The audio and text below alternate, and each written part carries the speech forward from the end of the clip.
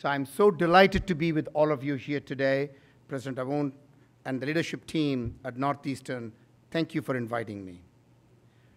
To Senator Warren, who is not here anymore, and Senator Markey, who is a good friend, and to Representative McGovern, Representative Lynch, and Representative Presley, I cannot thank you enough for your strong support of science at this very important moment for our country, and strong support of the CHIPS and Science Act. We could not do this without your strong investments. That's what the nation needs, and thank you so much. You work hard every day to deliver that. The only request I have is let's make the science authorizations true appropriations, because this is the time our nation needs it. Thank you. To Governor Healey and Mayor View, who I tell you, you truly are examples of what we need in leadership in addition to the federal leadership. It makes me feel so warm. And when people talk about the cynicism and pessimism that they have no idea what they're talking about. I keep talking about this to everybody. You see our leaders and their commitment. I know the better places are ahead of us. So let me tell you, this EXP building, I was thinking about it, even sitting down here, thinking about EXP. It's an exciting place. That's what EXP stands for. It's an exciting place. And the other way of looking at EXP is truly an exemplar and an example of what our nation needs all across our nation. Why? Because of the third EXP, because it is going to make excellent progress for solving societal problems, economic issues, as well as national security issues. This truly is a reflection of excellence. And so what you have created here is truly mind-boggling, but that's not surprising, considering the leadership of what Northeastern represents, as you have heard from all of the speakers that have spoken before.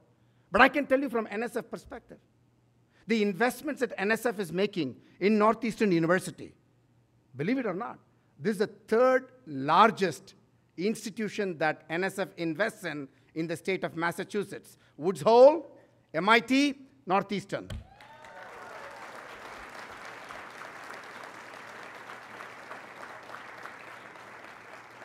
That truly speaks to the excellence in ideas. Excellence in terms of the students here. When I was talking about James, we have got at least hundreds of them here. But that's not enough. We need millions. And that's what NSF is committed to doing in partnership with you. I always talk about NSF as the following. It is an enabler. It is a catalyst. It is at best an investor. The real work happens in places, great places like Northeastern University. And we need Northeastern University, all the educational institutions, community colleges, yes, the K-12 institutions, all of them need to perform at the highest level of intensity. This is the time to not leave any talent behind. Not 1 ounce of talent in our nation should be left behind. That's why when I came to NSF 3 years ago, I said inclusion is a central pillar of NSF and how we are going to advance into the future.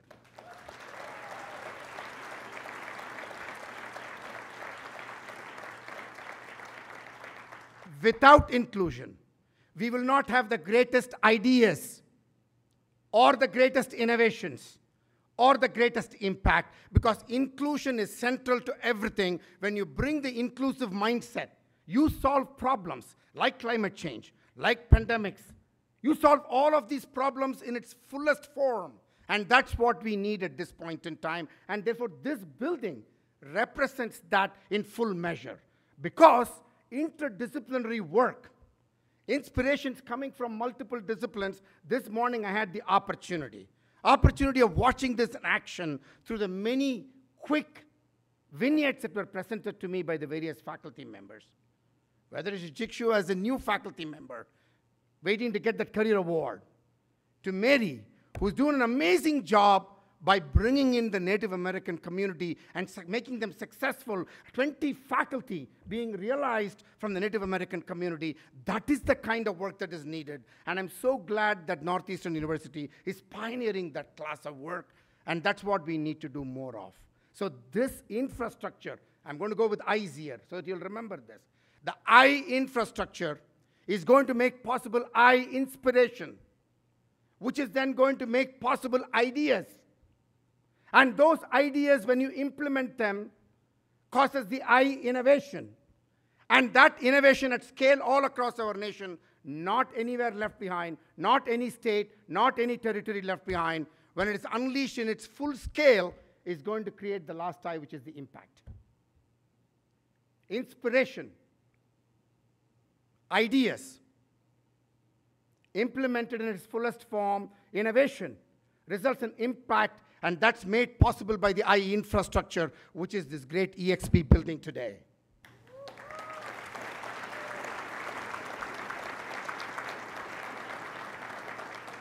They told me, they warned me, you are a professor, you're used to 50-minute lecture slots. We are not going to give you that.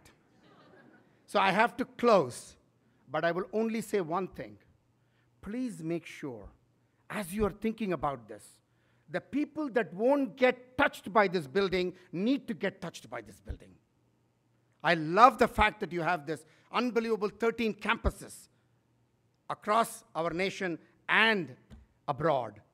But let's make sure that those students who would not have a chance to experience this need to be brought in at least once. Because if they see this, their trajectory will be changed forever. I have seen this personally. In my own research, I have seen this personally, where an individual was blind and visually impaired, David Hayden, how when given the opportunity, he won the highest of the honors, which is the Microsoft Imagine Cup. And that's a story to be told. You can go check it out. And then did his PhD at MIT. I know that it is possible that if we only can do that at scale, we would be competitive, hyper-competitive, and we would be in the vanguard of innovation. There is nothing to worry. And so I share that optimism, enthusiasm, and I know that it will be implemented in its fullest form, and that Northeastern will be in the vanguard of such universities. And I'm grateful for the opportunity to be with all of you today. Thank you.